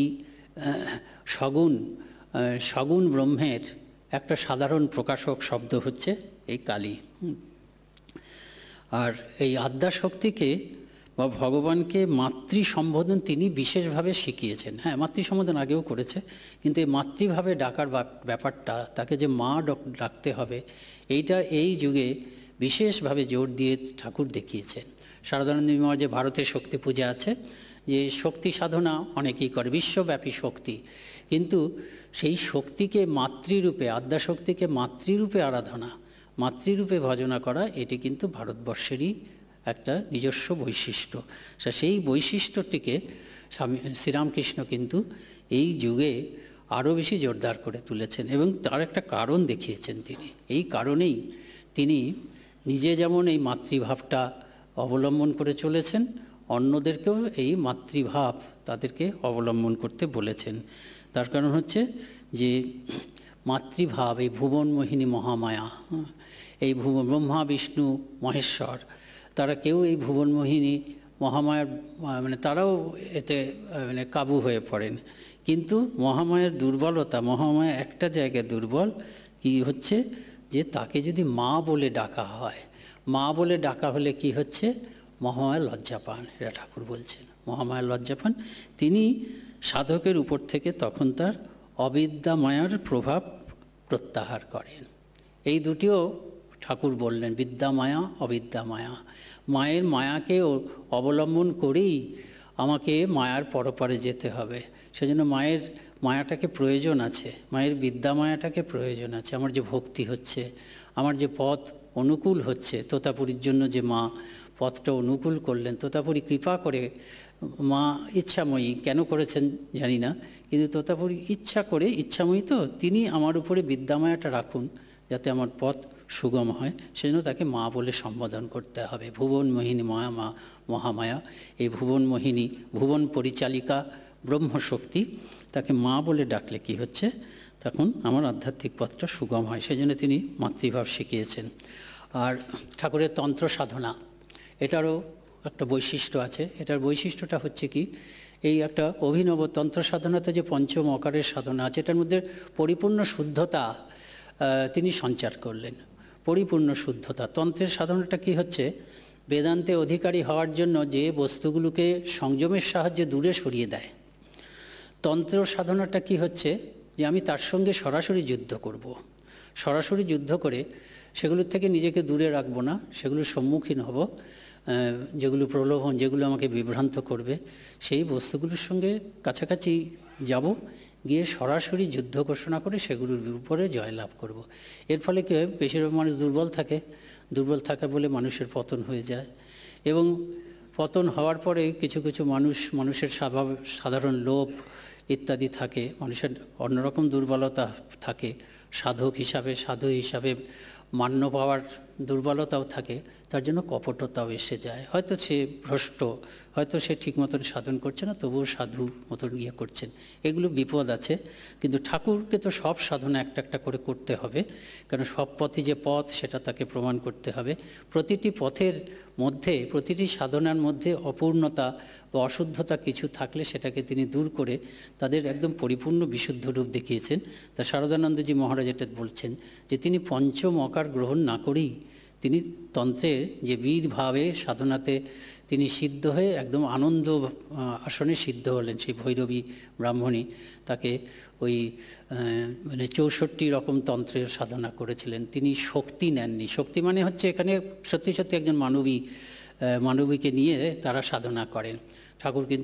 ঠাকুরের সেটা প্রয়োজন হয়নি। এমনকি কারণ, পঞ্চময়ের মধ্যে একটা হচ্ছে মদ্য বা কারণ, যে সেটার নাম উল্লেখ করার সঙ্গে সঙ্গে ঠাকুরের ওই কারণের সমাধির জন্য তারা করে, সঙ্গে সঙ্গে তার ধ্যানস্থ হয়ে গেছেন। কাজেই এই ঠাকুর দেখালেন যে তন্ত্র সাধনা মানেই যে এগুলোকে, এইসব অত্যন্ত বিপজ্জনক যে পথ, সেগুলোকে নিয়েই যে করতে হবে সেটা নয়, সেটার কোনো কারণ নেই। আর ঠাকুরের আরেকটা হচ্ছে নিজেই কালী হয়েছেন আমরা দেখতে পাচ্ছি। ওই বরাভয় লীলা শ্যাম্পু করে যখন তিনি অসুস্থ হয়ে আছেন, ফলহারিণী কালী পুজোর দিনে তিনি নিজেই কালী হলেন। যে গিরিশ ঘোষকে বলেছেন সব আয়োজন করতে, সব আয়োজন হয়েছে, ঠাকুর চুপ করে বসে আছেন। হঠাৎ গিরিশ ঘোষেরই মনে হলো, তাকে অবলম্বন করেই এটা হলো, তার মনে হলো ঠাকুরই কালী নন তো। কালী বোধে তিনি ঠাকুরের পায়ে অঞ্জলি দিলেন। সঙ্গে সঙ্গে ঠাকুরের মধ্যে যারা উপস্থিত ছিলেন দেখলেন যে ঠিক জগদম্বার আবেশ হতে লাগলো। তার মুখমণ্ডল জ্যোতির্ময় হলো, দিব্য হাসিতে বিকশিত হয়ে উঠল। প্রথমে বরাভয় মুদ্রা ধারণ করলেন ঠাকুর, জগদম্বার আবেশ হলো এবং সবাই বুঝতে পারলেন যে তার মধ্যে কালীর আবেশ হয়েছে। তা অবতার স্বামীজি বলছেন, নিবেদিতার সঙ্গে কথোপকথন হচ্ছে, যে নিবেদিতা স্বামীজিকে বলছেন, কখনো কি এরকম হতে পারে যে শ্রীরামকৃষ্ণকে কেউ কালীর অবতার বলতে পারে? তার স্বামীজি বললেন, হ্যাঁ, তো হতেই পারে, কালীর অবতার বলতেই পারে। কালীর অবতার মানে হচ্ছে এই, যে কোনো অবতারই কালীর অবতার, এই অর্থে যে আদ্যাশক্তির সাহায্যেই তিনি অবতার হন। ঘনীভূত যে ঈশ্বর মানে হচ্ছে আদ্যাশক্তির প্রকাশ, সেই ঈশ্বর তো নেমে এসেছেন। কাজে কালীর অবতার এই অর্থে বলা যেতে পারে যে আদ্যাশক্তির খেলাতেই, আদ্যাশক্তিকে অবলম্বন করেই তিনি অবতার জীবন যাপন করেছেন। তা ঠাকুরই স্বয়ং কালী। আমাদের ঠাকুরও কালী, শ্রী মাও কালী। যিনি আদ্যাশক্তি তিনি শ্রী ঠাকুরের মধ্যে প্রকাশিত, যিনি আদ্যাশক্তি তিনি আবার শ্রী মায়ের মধ্যেও প্রকাশিত। যার জন্য আমরা দেখছি যে যখন ঠাকুরের শরীর গেল, ঠাকুর নিজে কালী হয়েছেন, আবার মাকেও তো কালী রূপে শ্রদ্ধা করেছেন। মা যখন জিজ্ঞেস করলেন ঠাকুরকে প্রথম দিকেই একেবারে, যে আমাকে কিভাবে তুমি দেখো, তখন ঠাকুর তো এটাই বললেন যে মন্দিরে যে ভবতারিণী আছেন তার সঙ্গে তোমাকে অভেদ দেখি, আমার গর্ভধারিণী মা এবং মন্দিরে যে ভবতারিণী আছেন তার সঙ্গে তোমাকে অভেদ দেখি। এবং সমস্ত সাধনার শেষ যেটা হলো ঠাকুরের, সেটা তো এই তার সহধর্মিণীকে এই দেবীজ্ঞানে সাধনা করিত হলো। কালী নয়, ষোড়শী। আমাদের দেশে তন্ত্রের দুটো ধারা আছে, একটা হচ্ছে কালীকুল আছে, একটা হচ্ছে শ্রীকুল আছে, দক্ষিণ ভারতে শ্রীকুল। তা ঠাকুর যে মাকে ষোড়শী রূপে পূজা করলেন, সেই পূজাটা আবাহনটা করলেন যেন কালীকুলের পদ দিয়ে, কিন্তু সমাপ্ত করলেন শ্রীকুলে। এবং শ্রীকুলে হচ্ছে ত্রিপুরা সুন্দরী ষোড়শী রূপে তিনি সাধনা করলেন। এবং আমরা পুরীপন্থী সন্ন্যাসীদের হচ্ছে শৃঙ্গেরি মঠ, সেখানে কিন্তু শঙ্করাচার্য শ্রীযন্ত্র স্থাপন করেছেন। শ্রীবিদ্যা এ হচ্ছে ত্রিপুরা সুন্দরী, শ্রীবিদ্যা, ললিতাম্বিকা একই আদ্যাশক্তির বিভিন্ন রূপ। শ্রীকুল মতে হচ্ছে ত্রিপুরা সুন্দরী হচ্ছে ঘনীভূত আদ্যাশক্তি, কালী সরস্বতী এরা তার অংশস্বরূপ। কাজী তিনি শ্রীমা তিনি স্বয়ং কালী, আবার সহধর্মিণী তাকেও তিনি কালী বা কালীর যার অংশ সেই ত্রিপুরা সুন্দরী রূপে তিনি পূজা করেছেন। এবং আসল কথাটা যেটা হচ্ছে, এবং এই আদ্যাশক্তির সাহায্যেই, এই কালীর সাহায্যেই কিন্তু তার সব কিছু মানে অবতার লীলা। কীরকম অবতার লীলা? আমাদের নরেন্দ্রনাথ স্বামীজি বলেছেন যে ঠাকুরের জীবনে আমরা দুটো ভাগ দেখি। প্রথম ভাগ গেছে মানে ব্যয়িত হয়েছে ধর্ম আধ্যাত্মিকতার আহরণে, এবং দ্বিতীয় ভাগটা হয়েছে আধ্যাত্মিকতার বিতরণে। এই আধ্যাত্মিকতার বিতরণ পর্বটি ঠাকুরের জীবনে শুরু হয়েছে আমরা দেখতে পাচ্ছি হচ্ছে ষোড়শী পূজার পরে। অর্থাৎ মায়ের মধ্যে যে আদ্যাশক্তি ছিল, সেই আদ্যাশক্তিকে তিনি যেন উদ্বোধিত করলেন। গম্ভীরানন্দজি মহারাজ মায়ের জীবনীতে এই অধ্যায়টার নাম দিয়েছেন দেবীর বোধন।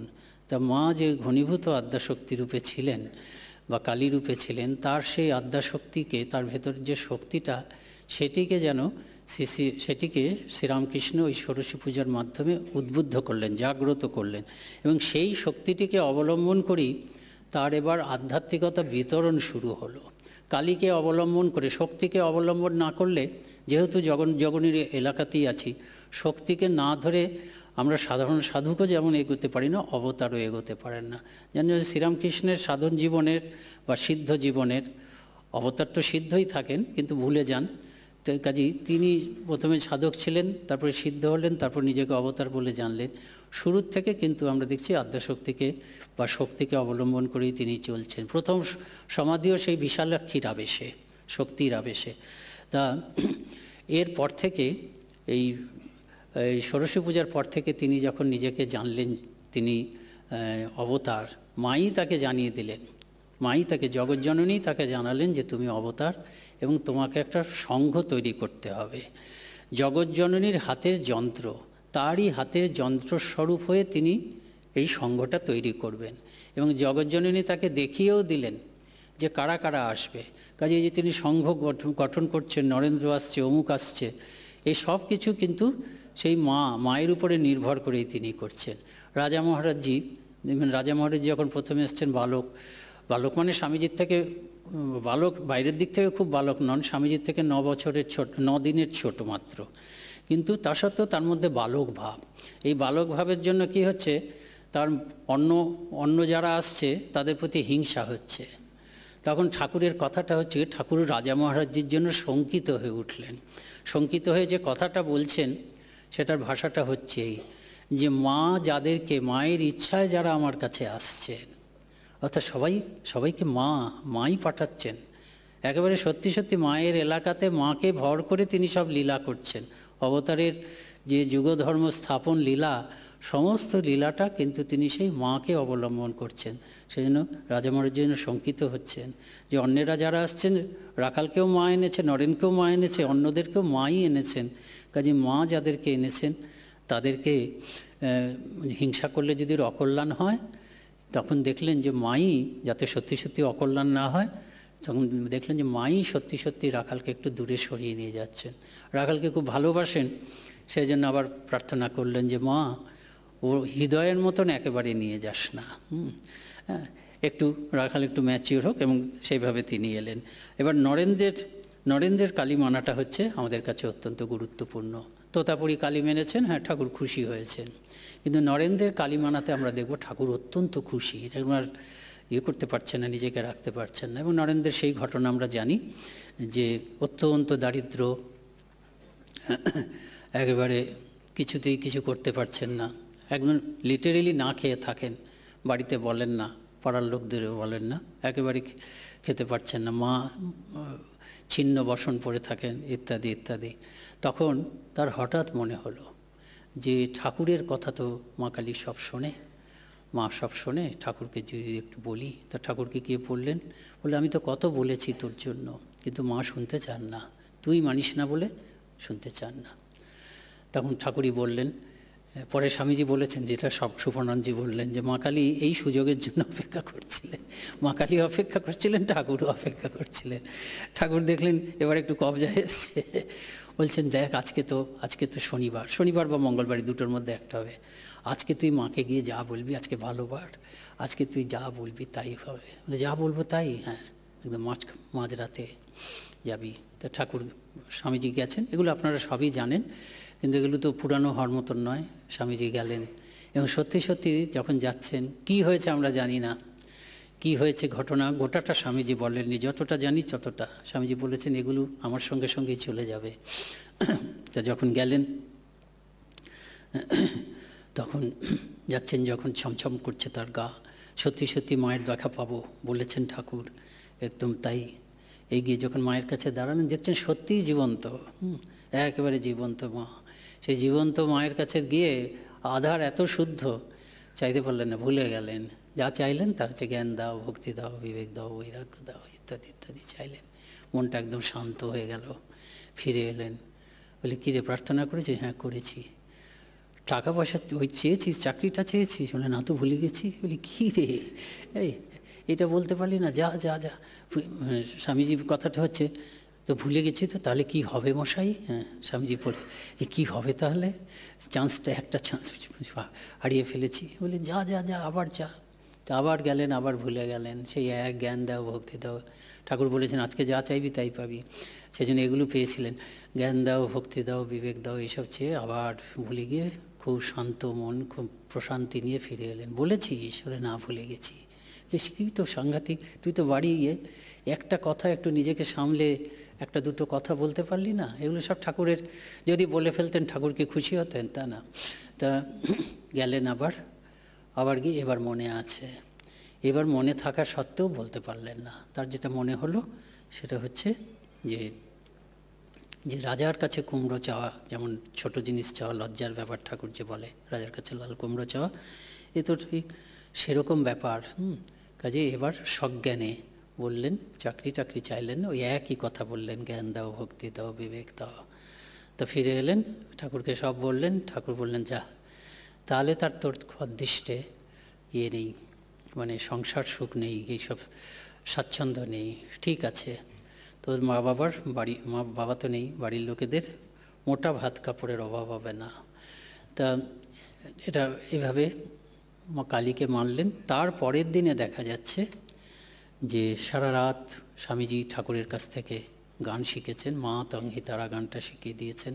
ঠাকুর সারা রাত গেয়েছেন, গেয়ে তারপর ঘুমিয়ে পড়েছেন এবং ঘুমোচ্ছেন। তখন বেলা হয়ে গেছে। যে আসছে, কেদার বোধহয় এসছে না, কে এসছে নাকি বৈকুণ্ঠ জীবনীতে আছে, যে আসছে তাকেই বলছেন, ওই যে ছেলেটি ঘুমোচ্ছে দেখো, নরেন কালী মেনেছে, ভালো হয়েছে না, বেশ হয়েছে না, খুব ইয়ে হয়েছে না। বারবার ধরে ঘুরিয়ে এত আনন্দ যে নরেন কালী মেনেছে। নরেন কালী মেনেছে, তোতাপুরি কালী মেনেছিল, তাতেও ঠাকুরের আনন্দ হয়েছিল। নরেনও কালী মেনেছে, ঠাকুরের আনন্দ হয়েছে, এত উচ্ছ্বাস। এটার মানেটা কি? এটার মানেটা কি যে দলে লোক এসেছে? আমরা যেমন অনেক সময় আপনারা ভক্তরা আর নিজেরা দীক্ষা নেন, ভাল লাগে, আনন্দ হয়, আরও কেউ যদি ঠাকুরের ভাবে আসে আমাদের আনন্দ হয়। সেইটা কি ব্যাপারটা? সেটা নয় শুধু। এটার ব্যাপারটা হচ্ছে কি, যে নরেন হচ্ছে তার প্রধান যন্ত্র। নরেন শুধু নিজের জন্য আসেনি, নরেন শুধু তার আধ্যাত্মিক কোনো অপূর্ণতা আসলে নেই। নির্বিকল্প সমাধি লাভ করলে আধ্যাত্মিকতার পরাকাষ্ঠা হয়। নরেন্দ্রের সেটা লাভ করার দরকার নেই, কারণ নির্বিকল্প সমাধিই তার স্বরূপ। মাত্র ৩৯ বছরের জন্য নরেন্দ্রনাথ সেই সমাধির থেকে বুদ্ধিত হয়ে এসেছে। নরেনের কি দরকার, নরেনের কি ব্রত? প্রথম দিনই ঠাকুর বুঝেছিলেন। নরেন নিজেকে যতটা চিনেছে, চিরকাল ঠাকুর নরেন তার থেকে নরেনকে বেশি চিনেছেন। প্রথম দিনই ঠাকুর হাত জোর করে বলেছিলেন, জানি প্রভু তুমি সেই নররূপী নারায়ণ, জগতে এসেছ জীবের দুঃখ মোচন করার জন্য। এইটি হচ্ছে নরেনের দায়িত্ব, এইটি হচ্ছে নরেনের কর্তব্য এই যুগে, জীবের দুঃখ মোচন করার। যার জন্য বলছেন না, এত হীন বুদ্ধি, নির্বিকল্প সমাধিকে হীন বুদ্ধি বলছে, কেউ বলেনি কখনো যে ওর থেকে উঁচু অবস্থা আছে, বটগাছের মতন হতে হবে। তুই যে বলিস যো কুছ হ্যায় সো তু হি হ্যায়। কাজেই জগতের দুঃখে আমরা গান শুনতে, দেবতা তুমি কি জীব দুঃখে গোলে, ব্রহ্মানন্দ হেলায় তাজিলে। এটা নরেন্দ্রের কর্তব্য, নরেন্দ্রের এটাই করতে হবে যে জগতের দুঃখে তাকে মানে আকুল হতে হবে, প্রাণ দিতে হবে, প্রাণই দিয়েছেন বলা যায়, দিতে হবে। সেটা করতে গেলে এই জগৎ ব্যাপারটাকে বুঝতে হবে। এই জগৎটা ব্রহ্মরহিত নয়, হ্যাঁ, আবার জগৎটা আবার শুধু ব্রহ্ম নয়, গোটা সত্যটা বুঝতে গেলে এই মাকে মানতে হবে। এই নাম রূপাত্মক জগৎ, এর যে কর্তৃত্ব মায়ের হাতে, মাকে না মানলে এই জগৎটাকে পুরোপুরি নেওয়া যাবে না। জগৎটার মধ্যে যে এত সব সুখ দুঃখময় জগৎ, এর মধ্যে যে মায়ের লীলা চলছে, এই ব্যাপারটা না বুঝলে কিন্তু নরেন্দ্রনাথ এই জগতের জন্য তার ঠিক যন্ত্র হতে পারবেন না, পরিপূর্ণ সত্যটাকে সে গ্রহণ করতে পারবে না। জগতের জন্য পরিপূর্ণ সত্যটা কি?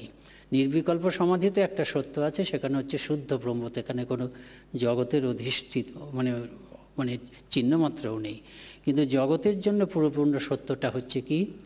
এখানে জগতের এই বহুত্ব, জগতের এই দ্বন্দ্ব মানে সুখও আছে দুঃখও আছে, জগতের এই বৈচিত্র্য, এটাকেও নিতে হবে। কিন্তু এটাকে নেওয়ার সঙ্গে সঙ্গে জগতের পেছনে যে চিরন্তন সত্যটা আছে সেটাকেও নিতে হবে। এই দুটোকে নেওয়ার জন্য কিন্তু মাকে জানতে হবে। মা হচ্ছেন তাই, মায়ের মধ্যে, মা কালীর মধ্যে সেই সব কিছু রয়েছে। মা কালী মানে শিবসহ মা কালী, তার মধ্যে বর এবং অভয় দুটোই আছে, ভালো এবং মন্দ দুটোই আছে। তিনি একই সঙ্গে তিনি নিষ্ঠুর হতে পারেন, আবার একই সঙ্গে তিনি কোমল হতে পারেন। এই ব্যাপারটি যদি না জানি আমরা, একই সঙ্গে ব্রহ্ম, একই সঙ্গে জগৎ, একই সঙ্গে এই বৈচিত্র্য, তারই সঙ্গে একত্ব, এই সবগুলো যদি আমরা না নিতে পারি, জগৎটাকে যদি ঠিক না নিতে পারি, তাহলে কি হবে? আমি নরেন যেভাবে জগতের জন্য আপ্লুত হয়েছেন, আপ্লুত হয়েও কখনো বন্ধনে পড়েনি, এরকম তিনি বলেছেন পরে, যে আমার এমন জগতের প্রতি ভালোবাসা যে আমি চাইলে, আমি ইচ্ছা করলে নিজের হাতে আমি নিজের হৃৎপিণ্ডটাকে উৎপাটিত করতে পারি জগতের যে কোনো মানুষের কষ্টের জন্য। তারপরে একটা খুব গুরুত্বপূর্ণ কথা বলছেন, আমার এই ভালোবাসায় উন্মাদনা আছে কিন্তু বন্ধন নেই। এই যে বন্ধনহীন উন্মাদনা, এটা সম্ভব যদি জগৎ সম্বন্ধে গোটা সত্যটা জানা যায়, একই সঙ্গে ব্রহ্ম এবং মাকে যদি নেওয়া যায়, তবেই একমাত্র একই সঙ্গে প্রাণপাত ভালোবেসেও চিরকালের জন্য অনাসক্ত থাকা যায়। সেই জন্য ঠাকুরের এত আনন্দ যে এইবার নরেন ঠিক আমার উপযুক্ত যন্ত্র হতে পারলেন। তা এই হচ্ছে ব্যাপার। যে এরপরে আমরা দেখেছি নরেনও মাতৃময় হয়ে গেছেন, বহু একেবারে মাতৃময়। পরবর্তীকালে স্বামীজি বলছেন, এসব কথাগুলো বলেছেন, যে স্বামীজি বলছেন যে ওই যে শক্তি সঞ্চারটা করলেন, তা স্বামীজি বলছেন যে আমার দেহর থেকে দুদিন আগে শ্রীরামকৃষ্ণ যাকে কালী বলতেন, সেই কালীকে আমার মধ্যে ঢুকিয়ে দিয়েছেন তিনি, এটা বলছেন। এবং তিনি নিজেও বলতেন যে সেই কালী আমাকে সবসময় আমাকে যেন আমাকে চালিত করছে। তা স্বামীজি কালী সম্বন্ধে কী বলছেন, এই যে দেববাণীর থেকে একটু পড়ছি, তিনি কি বলছেন দেখুন, যে মানে দেববাণীতে বলছেন এই মায়ের সম্বন্ধে, যে সেই জগদম্বার এক কণা, এক বিন্দু হচ্ছেন কৃষ্ণ, আরেক কণা হচ্ছেন বুদ্ধ, আরেক কণা হচ্ছে খ্রিস্ট। আমাদের পার্থিব জননীতে সেই জগন্মাতা যে এক কণা প্রকাশ রয়েছে, তারই উপাসনাতে মহত্ব লাভ হয়। যদি পরম জ্ঞান ও আনন্দ চাও, তবে সেই জগৎজননীর উপাসনা করা। মাতৃময় তিনি হয়ে গেছিলেন। তারপর তিনি বলছেন, এসব অনেক কথা আছে মায়ের সম্বন্ধে। শাক্ত কালী মানে কি? শাক্ত মানে কি? শাক্ত মানে মদ ভাঙ নয়। শাক্ত মানে হচ্ছে মানে একটা সর্বব্যাপিনী শক্তি আছে, সেটাকে মানা। আর কি, প্রতিটি নারীর মধ্যে সেই শক্তির বিশেষ প্রকাশ দেখে প্রতিটি নারীকে এই আদ্যাশক্তি বা জগৎজননী রূপে সম্মান করা। নারীর মধ্যে শক্তি, নারীকে সম্মান করতে হবে। শাক্ত মানেই হচ্ছে তাই। কারণ চণ্ডীতে আমরা দেখছি না যে নারীর মধ্যে প্রকাশ, এটা বলছেন। কামাখ্যা দর্শন করতে যাচ্ছেন, যাওয়ার আগে স্বামীজি বলছেন যে চলো কামাখ্যা, চলো আমার সঙ্গে। কিন্তু একটা কথা বলছি, যে যাদের মেয়েদের প্রতি খুব শ্রদ্ধার ভাব আছে তারাই কামাখ্যা দর্শন করবি। তো এরকম মাতৃময় তিনি হয়ে গেছিলেন। আর এই মাতৃময়তার আরেকটা প্রকাশ হচ্ছে কি, ওই শিশি মাকে তিনি আদ্যাশক্তি একদম সব সময় মায়ের প্রতি শরণাগত, মায়ের প্রতি ভক্তি, এই আদ্যাশক্তিকে মেনেছিলেন বলেই, ওই মা কালীকে মেনেছিলেন বলেই মায়ের প্রতি তার এই এতটা শ্রদ্ধা। এবং মাকে তো ওই মহাপুরুষ মহারাজ বলতেন যে মাকে ঠাকুর চিনেছিলেন আর স্বামীজি কিছুটা চিনেছিলেন। যখন সংঘজননী বলে ঘোষণা করলেন 1 মেতে এই রামকৃষ্ণ মিশনের মিটিংটার আগেই, যে কথাগুলি তিনি বললেন সেটা খুব গুরুত্বপূর্ণ। যে মাকে কি সহধর্মিণী বলে মনে করো শ্রীরামকৃষ্ণের? তা নয়, মা হচ্ছেন আদ্যাশক্তি, জগৎজননী। এই যে সংঘ তৈরি হতে যাচ্ছে, তিনি হচ্ছেন সেই সংঘের রক্ষাকর্ত্রী, পালনকারিণী। তা স্বামীজি এই ক্ষীর ভবানীতে গেছিলেন, নিবেদিতার বর্ণনাতে পাই। তা নিবেদিতা মানে সেখানে যেটা লিখছেন, বলছেন যে প্রথম তো তিনি অমরনাথ দর্শন করতে গেলেন। অমরনাথ দর্শন যখন করলেন, শিব অমরনাথ দর্শন করার আগে দেখা যাচ্ছে যে তার মধ্যে খালি শিবের ভাব। আর অমরনাথ দর্শন করার পরে কি হলো, দেখা যাচ্ছে স্বামীজির চিত্ত শিব হইতে শক্তির প্রতি আকৃষ্ট হইয়াছিল বলিয়া বোধ হয়। যে অমরনাথ দর্শন করা হয়ে গেল, সঙ্গে সঙ্গে শক্তির প্রতি তার আকর্ষণ হতে শুরু করল। তিনি সর্বদাই রামপ্রসাদের গানগুলো গাইছিলেন, যেন তিনি আপনাকে শিশু বলে কল্পনা করতে করতে সেইভাবে মগ্ন হয়ে যাবেন। তিনি একবার আমাদের কয়েকজনকে বলেছিলেন যে যেদিকেই তিনি দৃষ্টিপাত করতেন তিনি জগন্মাতার উপস্থিতি অনুভব করতেন, যেন তিনি সাকার রূপে কক্ষ মধ্যে বিরাজ করছেন। তিনি সর্বদা জগন্মাতা সম্বন্ধে অত্যন্ত সরল ও স্বাভাবিকভাবে কথা বলতে অভ্যস্ত হয়ে উঠেছিলেন। এই ভাব যখন গভীর হলো, তখন তিনি বলতেন তিনি যেন একটা চিরব্যাধিগ্রস্ত হয়েছেন, তাকে নিদ্রা বা বিশ্রামের পর্যন্ত অবসর দেয় না, মানে মা তাকে অবসর দিচ্ছেন না। এবং অনেক সময় মনুষ্য কণ্ঠেরই ন্যায় আদেশ প্রদানপূর্বক সর্ববিষয়ে পরিচালিত ও অনুপ্রাণিত করতে থাকে, আদৌ ছাড়তে চায় না। ওই সময় তার সমস্ত ব্যক্তিত্বকে পরিব্রাপ্ত করে এইসব ভাবরাশি ছিল। আর আরেকটা জিনিস হলো যেটা খুব গুরুত্বপূর্ণ বলছেন, এই সময় স্বামীজি আমাদের ভাবটা কি হচ্ছে, সুখ দুঃখ, ওই স্বামীজির অম্বাস্তোত্র আছে না, কাত্তম শুভে শিব করে সুখ দুঃখ হস্তে। আমরা শুধু মা যে তিনি শুধু শুভটাই দিচ্ছেন তা না, অশুভটাও তিনি দিচ্ছেন। তিনি শুধু আনন্দ দিচ্ছেন না, দুঃখটাও তিনি দিচ্ছেন। এই সময় ক্ষীরভবানী যখন হচ্ছে, তখন দেখা যাচ্ছে স্বামীজি ওই বিপরীত দিকটার মধ্যে মাকে যেন বেশি করে অনুভব করছেন। তা বলছেন এখন যেন তিনি জগতের মধ্যে যা কিছু ঘোরতর, যা কিছু যন্ত্রণাদায়ক ও দুর্বোধ্য, তার উপর সমগ্র মনোসংযম করতে লাগলেন। ওগুলোর মধ্যে মায়ের প্রকাশ। স্বামীজি এরকম কথা বলেছেন, ভয়ঙ্করের উপাসনা করো, ভয়ঙ্করকে ভয়ঙ্করের ভাবেই উপাসনা করো। সবসময় কেন মাকে ভাবছো যে তিনি কোমল, তিনি সুন্দর, তিনি মধুর, ভয়ঙ্করটা হচ্ছে তার রূপ। তো সেইটার মধ্যে যেন মাকে তিনি দেখছেন। রোগ ও যন্ত্রণা দেখলেই তার মনে পড়তো যে যেখানে তিনি যথায় বেদনা অনুভূত হইতেছে সেই স্থান তিনিই যন্ত্রণা এবং তিনিই যন্ত্রণাদাতা। মাই যন্ত্রণা দিচ্ছেন, মাই যেন যন্ত্রণা পাচ্ছেন, এবং যিনি যন্ত্রণা পাচ্ছেন তিনিও মা, সবই তিনি যথায় বেদনা অনুভূত হইতেছে সেই স্থান, অর্থাৎ মাই হচ্ছে সেই স্থান। তিনি সেই যন্ত্রণা ব্যাপারটিও মা, এবং তিনি যন্ত্রণা দাতা, আবার মাই যন্ত্রণা দিচ্ছেন। তো এরকম তার মনে হতো। এইভাবে থাকতে থাকতে তিনি ওই কবিতাটি লিখলেন। ক্ষীরভবানীতে দর্শনের আগেই ওই কবিতাটি লিখেছেন। কালিদি মাদার যে কবিতাটা, সেটা আপনারা জানেন, সুন্দর। সেটা ভয়ঙ্করের উপাসনা, সাহসে যে দুঃখ দৈন্য চায়, মৃত্যুরে যে বাঁধে বাহুপাশে, কাল নিত্য করে অভিভোগ, মাতৃরূপা তারই কাছে আসে, এই কবিতাটি তিনি লিখেছিলেন। তা ওই কথাগুলো একটু বলে শেষ করি। নিবেদিতাকে তিনি বলেছিলেন যে আমার এটা সবসময় মনে হয় যে এই বিশ্বব্যাপী বিশ্বের জগতের মধ্যে কোথাও একটা মহাশক্তি আছে, সেই মহাশক্তি সত্যি সত্যি নিজেকে নারী রূপে কল্পনা করে এবং তিনি চান যে তাকে মা অথবা কালী বলে ডাকা হয়, এটা তিনি বলেছিলেন। আর নিবেদিতার কাছে সেই কথোপকথনটা যেটা সুপর্ণানন্দজি বললেন সেটা একটু বলি, যে তিনি বলছেন যে তুমি কল্পনা করতে পারবে না যে how I use to hate Kali and her wedge.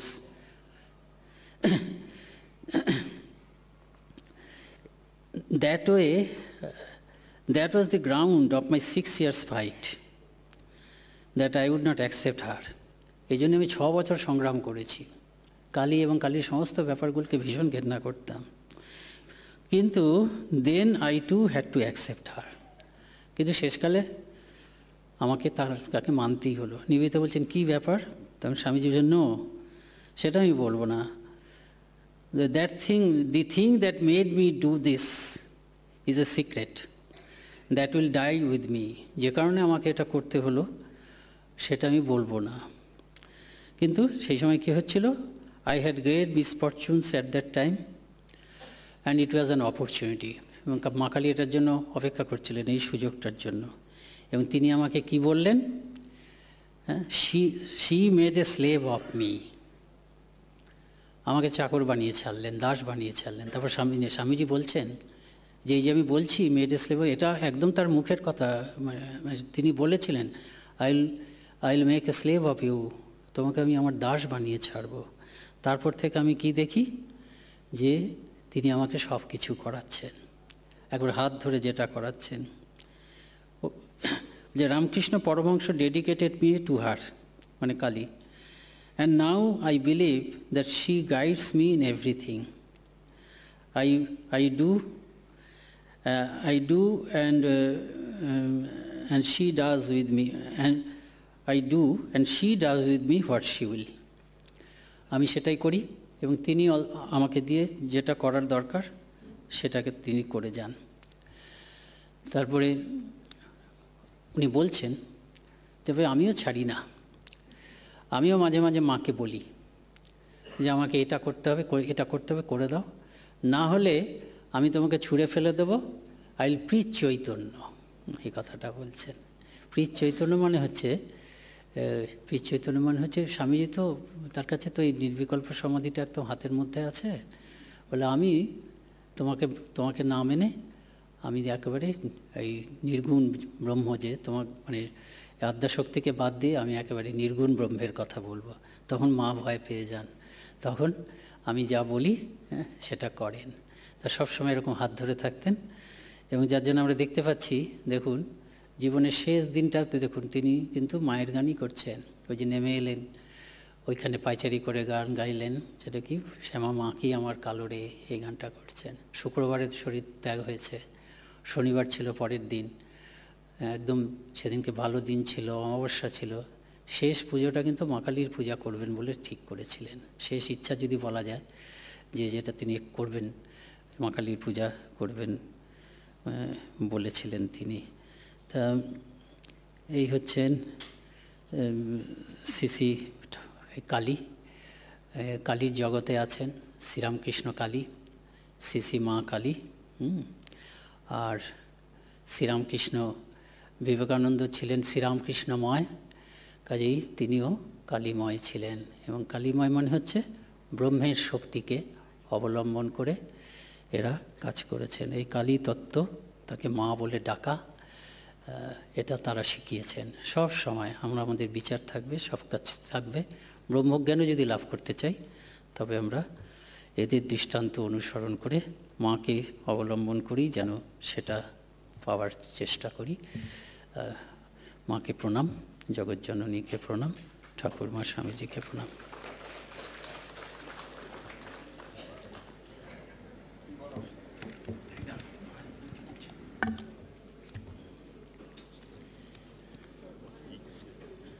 বিশাল ব্যাপার। বিশাল। আমরা মহারাজের কাছে একটি পরিপূর্ণ আলোচনা পেলাম। এটা ঠিক যে এত সব সত্ত্বেও আমাদের কাছে কালী কেন ভয়ঙ্কর রূপ ধারণ করে থাকেন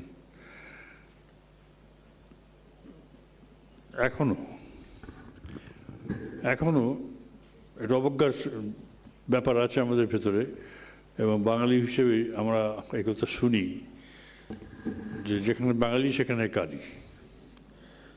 এটা যেন একটা দুর্নামের মতো হয়ে গেছে। কিন্তু মহারাজের আলোচনা থেকে আমরা এটা তো বুঝলাম কালী তত্ত্বটি কী।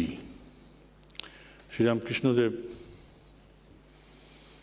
স্বামীজি এই যুগেই কালীকে আমাদের জীবনে অন্য মাত্রায় তুলে ধরেছেন এবং আমাদের জীবনে প্রতিষ্ঠিত করেছেন। এটা যেন আমরা বুঝতে পারি। আপনাদের সকলকে শুভেচ্ছা এবং মহারাজজিকে আমাদের অসংখ্য ধন্যবাদ, প্রীতি, শুভেচ্ছা, ভালোবাসা, প্রণাম জানাই। প্রণাম টনাম হবে একটু, প্রণাম।